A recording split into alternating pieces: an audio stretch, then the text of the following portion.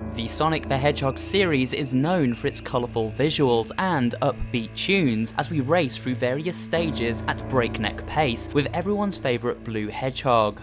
While most of these environments are light-hearted and relaxing to experience, there have been a handful of stages over the years that moved away from the vibrant, happy feel we are accustomed to and into darker territory. These stages are sometimes creepy, scary even, and feel somewhat out of place with Sonic's usual design. In this video, we once again take a look at the darker side of these games with a rundown of the creepiest Sonic stages of all time.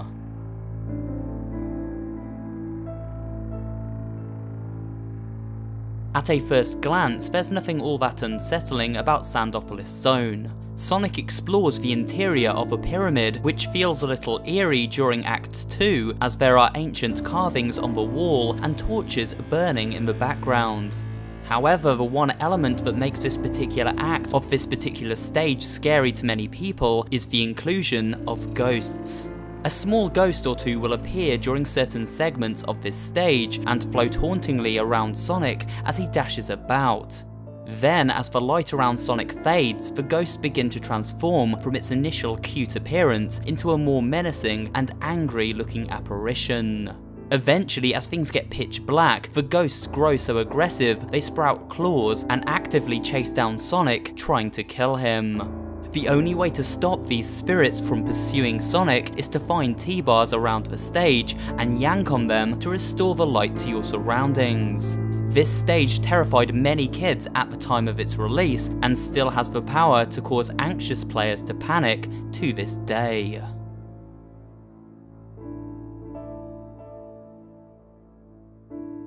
This is an interesting stage to include on this list as it isn't actually available in the retail version of Sonic 2. Instead, it has been recreated and can be found within Sonic 2 Long version, a hack of the original game, and can be accessed by dipping into the level select menu. During the development of Sonic the Hedgehog 2, there was a variation on Metropolis City Zone being developed, and this was known as Genocide City Zone. As the name fittingly alludes, the stage is set in a gloomy city ruin. Lightning claps in the background as an eye-shaped moonscape stares down upon us. But creepiest of all, if you access this hacker-recreated secret stage, you will see human skeletons hanging from the walls, and menacing giant faces with their eyes lit up appearing from buildings behind Sonic. The entire vibe of this stage is oppressive and weird, and there is good reason it was never finished and included in the original Genesis version of the game.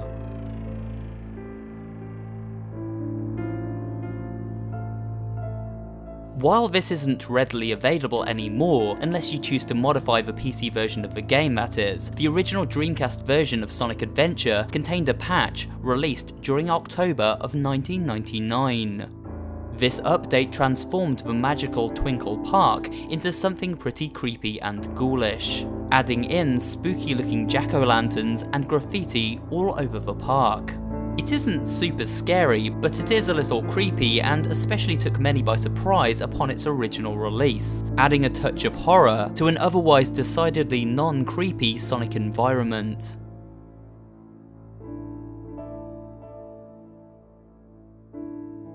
You'll notice a few different stages from Sonic Adventure 2 on this list because oddly it contains a fair amount of creepy moments. One of players' biggest fears in video games comes from underwater stages and the fear of drowning, much like in real life. Sonic Adventure 2's Aquatic Mine segment plays on this fear to create a truly creeptastic Sonic stage, or should I say Knuckles stage. In this mission, Knuckles must locate the missing emeralds and to do this venture into the flooded underwater mines. But by doing this, players run the risk of getting lost in the maze-like tunnels and drowning. That infamous drowning music of course pops up to scare us too.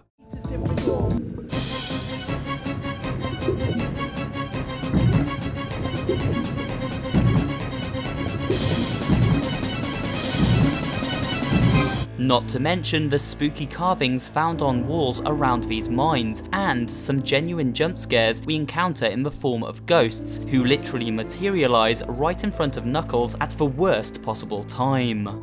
It's closer. For many players, especially young ones, this stage remains one of Sonic Team's most terrifying creations to date.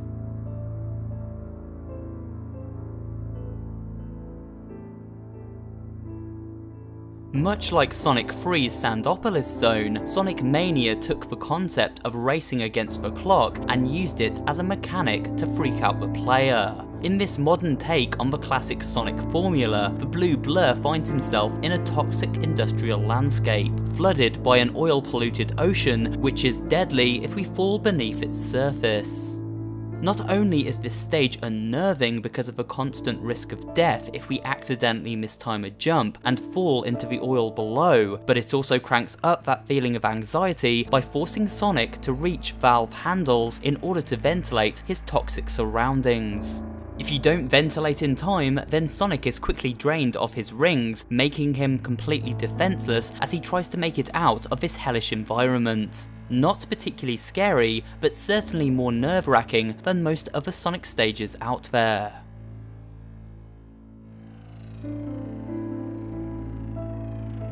What is it about skeletal remains that instantly sends a chill down our spines?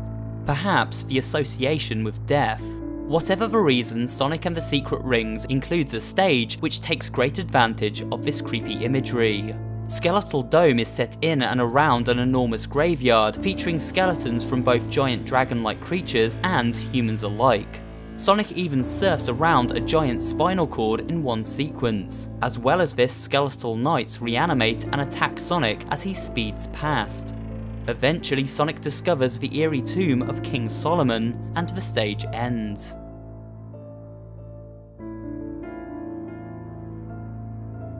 After entering a sinister-looking mansion, Sonic, Tails, and Knuckles soon encounter a host of creepy things inside.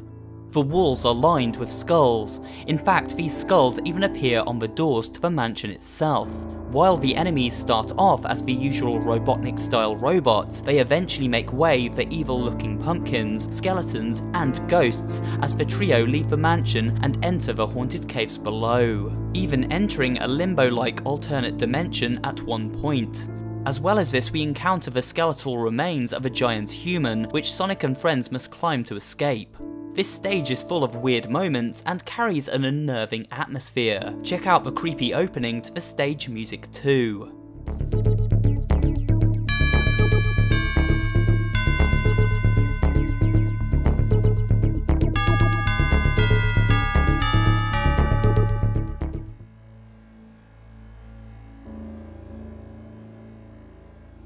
While Pumpkin Hill doesn't have particularly creepy music, it more than makes up for it with pretty much everything else.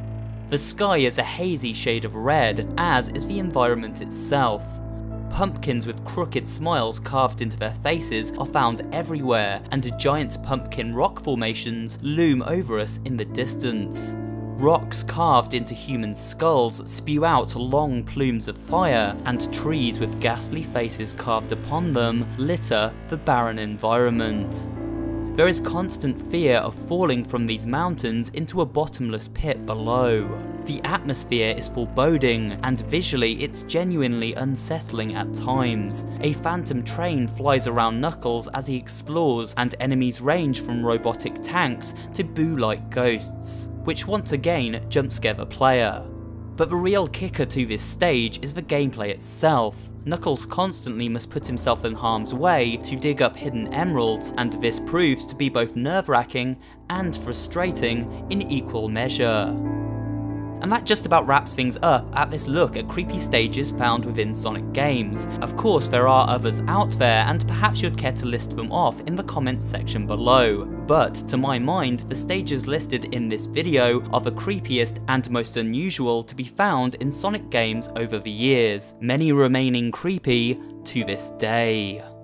And that's it for today's video. Please remember to give it a like if you did enjoy watching, and maybe drop a comment too, as well as subscribing to the channel and turning on notifications so you never miss an upload. This channel specializes in variety horror content, including creepypasta readings, horror gaming facts and theories, and general interest pop culture horror videos. So if you're interested in all things spooky, you'll find something to enjoy here at SuperHorrorBro.